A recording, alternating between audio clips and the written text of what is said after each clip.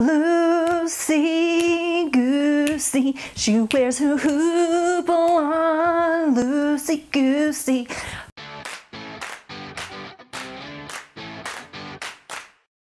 Hey y'all, Jackie here, and today I'm going to show you how I made the staff, belt, and horns for my historically adequate Maleficent costume. This video is going to be short and sweet, with slightly less shenanigans than usual. But if you stick with me till the end, I'll walk you through the historically accurate way I keep Maleficent's horns on my noggin. First, let's look at the staff. I wanted it to glow, so I bought a 4-inch plastic fillable snow globe and put in 2 strands of green battery-operated LED lights. This was the simplest way I could think of to get maximum glowage with a minimum amount of effort and money. And for the most part, I'm happy with that decision. I found a broken branch while hiking one day that had one completely straight section that was perfect for this project. First, I needed to separate the 2 branches. I used a regular handsaw to split them at the bottom. This took a surprisingly long time and a lot of elbow grease. Then, using an oyster knife, I started peeling off the bark. Some of the bark came off really easily. You can see how it's stripping with the knife. But once I'd gotten the strips off, it became a little more difficult, and I had to use my carving tools to get it off. I sawed off the very tip of the staff so it was level, and used hot glue to glue the entire snow globe to the top of the staff. The ratio of snow globe to stick was kind of off, so I decided to add an organic vine design to the base to make it look a little more intentional. I started by scuffing up the plastic with some heavy grit sandpaper. This will help the clay to stick to the plastic. I started with a big chunk of DAS molding clay at the base. Then I began to build it up into a cone to cover the base of the snow globe. It unscrews so I can turn the lights on and off. From there, I began to separate out the vines. It was at this point I realized it was going to look more like a claw than vines, so I kind of rolled with it. Using water, I smoothed and shaped the clay until it started to look good. Once I got the basic shape, I removed the globe portion of the snow globe so I could fine-tune the appearance without getting clay on the clear portion. It's a pretty messy business. Once I liked the way it looked, I set it aside to air dry for 24 hours. Handy tip, put it somewhere it's not going to fall over. Not that I did that or anything. Then it was time to paint. I used standard black acrylic artist paint mixed with a little bit of water because that's what I had on hand. I ended up doing 3 coats to make sure the paint was nice and even. Then, since it looked like a claw, I decided to take some silver acrylic and paint scales. I started at the top of the claws and painted my way down. It was at about this point that I realized the claws were cracked because it fell while it was drying twice. I had to reapply one of the claws completely, and after repairing it, I decided I didn't like the scales, so I painted over them.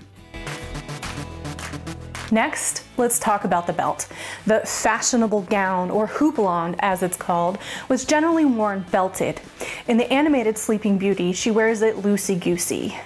Loosey-goosey, loosey-goosey, she wears her houppelande, loosey-goosey, loosey-goosey, loosey-goosey. Okay, please pardon that interruption. I just had to sing. I couldn't help it. Anyway, as someone who is rather rotund, anytime I can give myself a shape, I'm going to give myself a shape. So I decided to err on the side of historical adequacy and make myself a velvet belt. For the belt, I cut a strip of velvet 5 inches wide and as long as my waist measurement. I was dumb here and measured in my normal clothes. Don't do this. Measure with all of your layers on. It fits, but only just. It's a little hard to breathe. Then, with the right sides together, I sewed a 1/2-inch seam on the long edge of the belt. I arranged it so that the seam was in the center, pressed it, then sewed a 1/2-inch seam on one of the ends and turned the belt right side out. Then I ironed it nice and neat. Okay, I know some of you are clutching your pearls right now. I like to live dangerously, okay? For those not in the know, it's not recommended to iron your velvet. It can seriously screw up the pile and you're better off just steaming it. But I'm impatient and have enough experience to know that if you keep your iron on a low setting and don't press too hard, you'll be okay. Note that this is cheap poly velvet, anything nicer embossed, and this process is a no-go even for me. Once that was done, I turned under the raw edge, gave it a press, and marked my center front and side seams with a pin.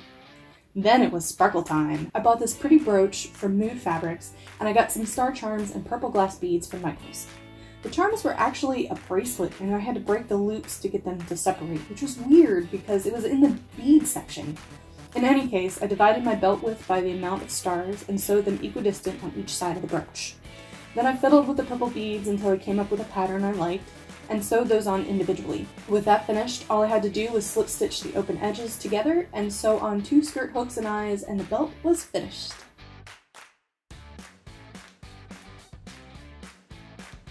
Now onto the hard part, the horns. The first part of this bit is going to be an in-depth explanation of how I drafted this pattern. If you want to skip ahead to the less mathy bits, you can use the chapter markers below to go straight to the mock-up process. Like the majority of my costume, I'm drafting these horns directly from the medieval tailor's assistant. Unlike the majority of my costume, the instructions on drafting the horns was less than satisfactory. I got this image with a scale drawing in centimeters. There are no further instructions on the drafting, so I spent a lot of time mathing before I began.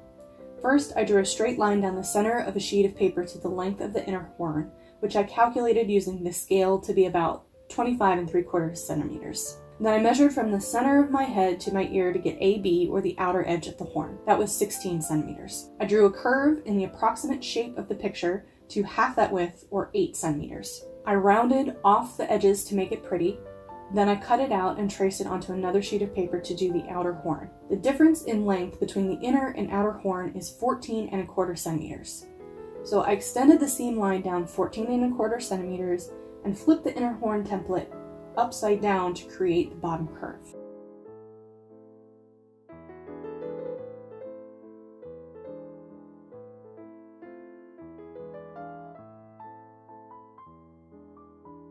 All right, Sheepish Jackie here. I have just realized that I was doing this wrong the whole time. Now, none of you should be surprised because I always do things wrong the first time, especially when I'm rushing. But the original design, so this is the shorter part, the front. I only did half of what I should have, and I couldn't wrap my mind around it, couldn't figure out how to get it on because I was thinking it was in 4 parts. I don't know why. I think if we look at the design here, okay, so this is the one I'm doing the earlier one here, and get this as close as you can see with my shoddy math. I was thinking this center line here is a seam, so I just did half of it. And then I was like, why isn't this fitting? This doesn't look right. And it's because I was only doing half of it. So I went back and made a horn. Yay! And when I put it on, okay, so this is really shoddily done. But, whoop, field trip. Ah, there we go. So it's supposed to cover your ears, and I can't really get the back in, but it looks the way it's supposed to. It's also like super tall, which I'm really excited about because I'm not a subtle person, and this is not a subtle costume, and it'll be good.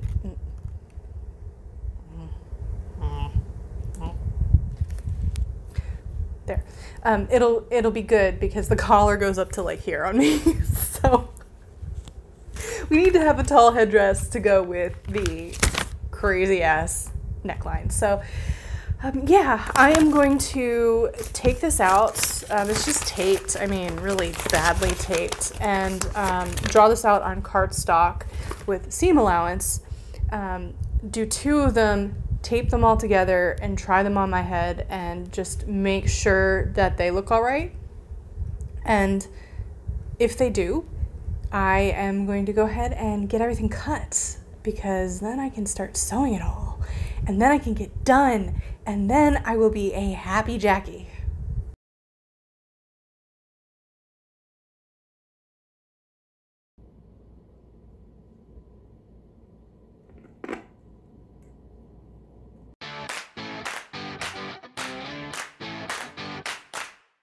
I traced out my shape onto cardstock and then used my rulers to add a 1/2 inch seam allowance to all sides. I did 2 of each front and back piece. Then I folded up the seam allowances and taped the horns together. This was really tricky at the tops because the cardstock was so stiff, so I ended up leaving those bits open for the mock-up process. Then I clipped them to my hair and tried them on with the gown to make sure I liked the collar to horn ratio. Then it was time to cut it out. First, the fillet. This is the band that will help me keep the horns on my head. This should be cut on the bias out of velvet. The velvet is grippy, and cutting it on the bias will mean it will hug my head without any extra pins. I made a line the length of the circumference of my head on the bias, or 45 degrees, from the selvage edge. Then I drew a 2-inch line from either side and added another 1/2 inch for seam allowance on each side. I then used a chalk pencil to draw out my horns and added a 1/2 inch seam allowance. Then I cut all the pieces out. I repeated the process with the buckram as well as lining fabric, which is the same black cotton broadcloth I'm using for Maleficent's outer dress. Then I serged all the edges of the broadcloth in velvet to avoid fraying. After a quick test, I decided one layer of buckram wasn't going to be strong enough, so I ended up cutting a second layer to attach to the lining, and then pinned all of the layers together and hand-basted them. Originally, I wanted to use the matching trim for my gown to decorate the horns, but I was afraid it was going to be too heavy since the buckram was already so flimsy, so I opted for sequins instead. Starting about 1 inch down from the top of the horn, I drew equidistant diagonal lines around the inside. Then I spaced dots about 1 inch apart on these lines for the sequins. I hand-sewed the sequins on, alternating between black and purple.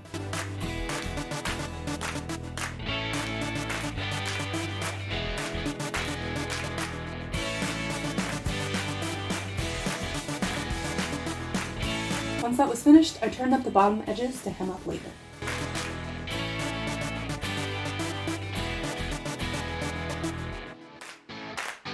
And then I pinned and hand-basted each front piece to the corresponding lining piece.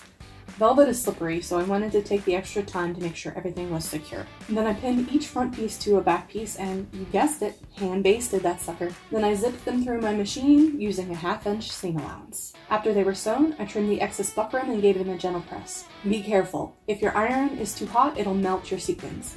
Not that I'm speaking from experience or anything. Then I ironed open the seams and flipped the horns right side out. I folded the velvet over the edge of the broadcloth lining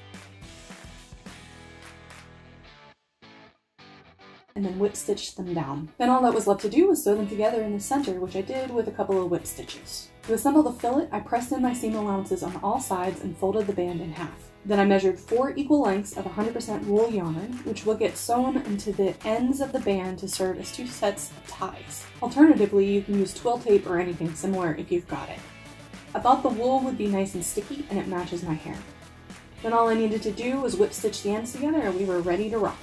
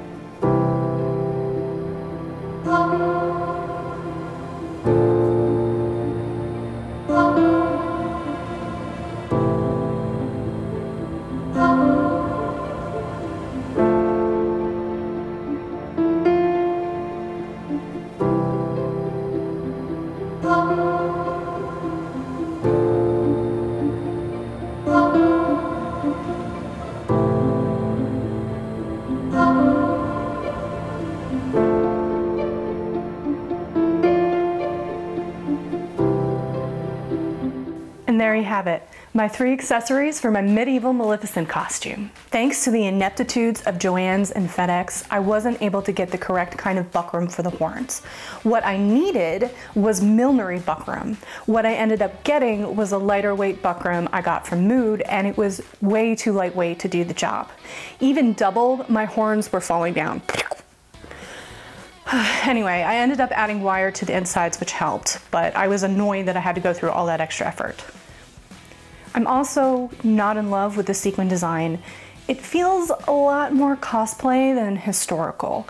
They don't look bad, but in the future I plan to make a separate set of horns using the trim I wanted to use and the correct kind of buckram. I will feel much better about it. The staff has proven to be a little bit of a pain. It's fallen over and broken twice, and I've had to repair it. If you're going to go this route, remember that it's top heavy, and make sure that you have a safe place to store it. I don't, and it's bit me in the tuchus. I'm also still debating whether I want to add some sparkle to the base of the claw. What do y'all think? Leave me a comment down below and let me know, because I am being super indecisive about it. Despite the issues, I'm so thrilled with these pieces. Although they're less historical than the rest of my costume, I think they add a really fun layer to it. And who doesn't want a glowy stick that you can hit people with?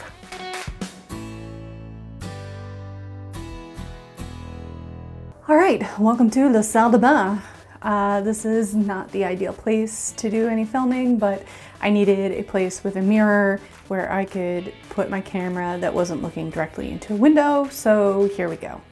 I'm going to now show you how to put your hair up in the horns.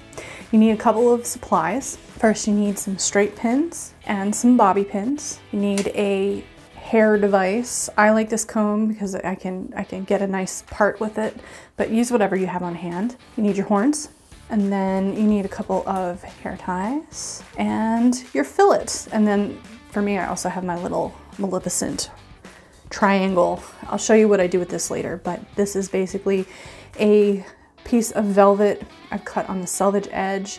And then you can't see this because the lighting in here is terrible, but I just serged the edges and then whipped them down to make sure that there were no fraying edges.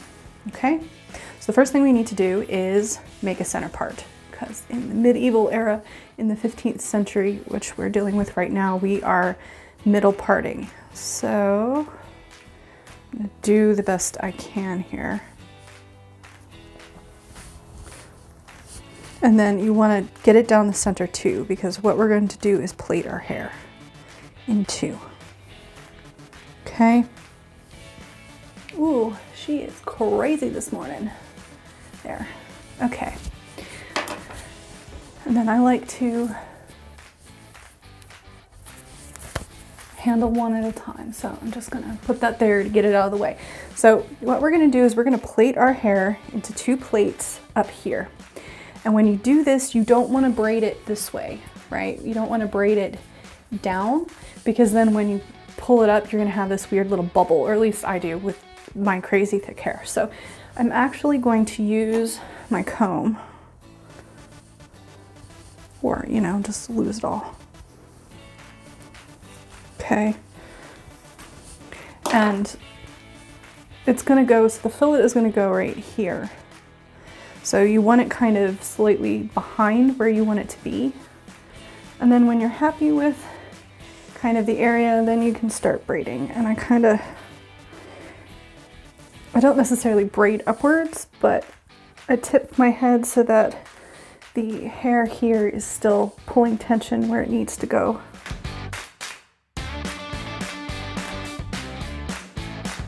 Okay, so it looks a little weird. It looks a little weird right now, but that's okay. We'll fix it. So then you want to tie it off using whatever method you want. This is not the historically accurate method of tying your hair off, but this is what I have. So let's do the same to the other side.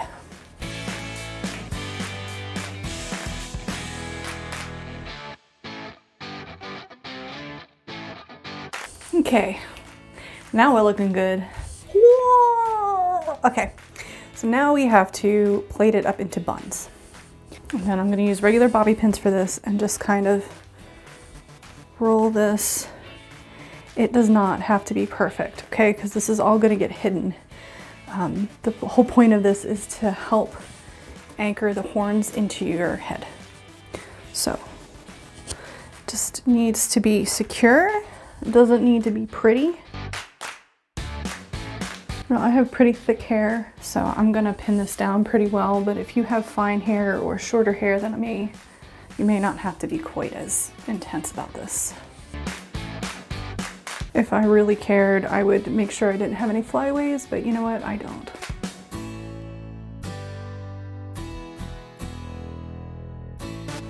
Now you're ready to go to a prom in 1999. Okay, so with your hair up, now we take our fillet, and again, this is just a velvet band, and it needs to be velvet because the velvet is very grippy and it'll grip to your hair, okay?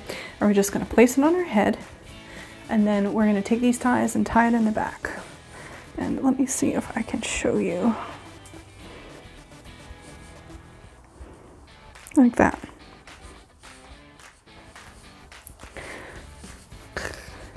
I probably could have made these ties shorter in retrospect, but whatever. Okay, there's one, and then two. And it doesn't have to be, you know, cutting your circulation off, but it should be snug. They're not 100% sure that this is how this worked. There's not really a lot of documentation as far as I've seen. So this is mostly conjecture, but if you look at a lot of the period artwork, you can see that these women are wearing these black bands around their head, and it makes perfect sense to me that they would be using these to secure their headwear. There we go. That feels much better. Try not to tie your hair in with it. It hurts. So that's basically here. And so then what I like to do is I kind of tuck in the ends. In theory, this is all going to be covered, so it doesn't have to be perfect. Okay. So for Maleficent, I'm gonna take this triangle, and if I'm doing more of a cosplay, then I can just take this triangle and fit it under the fillet like this to make her widow's peak. You know, and I can just adjust it to where I need it to be. I don't even need to pin it because the velvet just sticks to itself. You know, I could pin it if I wanted. But so, you know, I've got this awesome, like, of course it's there. I'm not behaving right now, but there. So now I've got her characteristic, you know, widow's peak. And if I wanted to do something a little bit more historically accurate, I take it off. Okay. All right, so now the horns. The first thing I'm gonna do is use a couple of straight pins, and you wanna use the silk pins, not the quilting pins with the multicolored ends, because you'll see those. Okay, and I'm just going to take a couple of straight pins and use these to pin the horn to the fillet. Be careful that you don't get your head in this.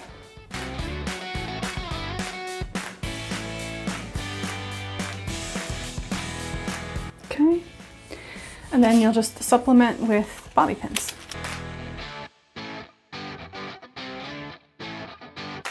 Okay, and then where it touches the fillet, pin it in. And the good thing is about these silk pins is that they have such a small profile that you can do it without it being, well, you can see that one, can't you? In theory, you should be able to see it. And we have Maleficent horns, let's see. There you go. I've wired them, and I'm much happier with the way that they stand now. But yeah, so now traditionally we would have a veil going in between to cover the back of the head. I have gotten my silk organza for that, but I haven't actually made the veil yet. I will probably show you that in the final video. But look, see, I can, you know, maybe could probably secure it just a little bit more, but that is it. That's as simple as it gets. Took me a total of 15 minutes to put this on. Not bad. All right, I'm gonna chill like this for the rest of the day. That's about it for me. Stay tuned for the next part of this series, where I will show you the making of Maleficent's fashionable gown and give you a glimpse of the whole look put together. It's going to be awesome. Thank y'all for watching. Remember to smash that like button. It really helps my content get seen. Subscribe if you haven't, and I'll see y'all next time. How do I get this to do the right thing? There we go. Is that better? Okay. What? What the hell was that? Oh Lord, okay, okay. Serious face. Now on to the hard part, the horns.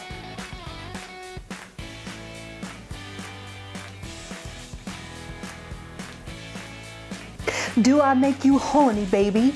Do I make you randy? Yeah! This video is going to be short and sweet, with slightly less shenanigans than usual because I'm freezing my ass off right now.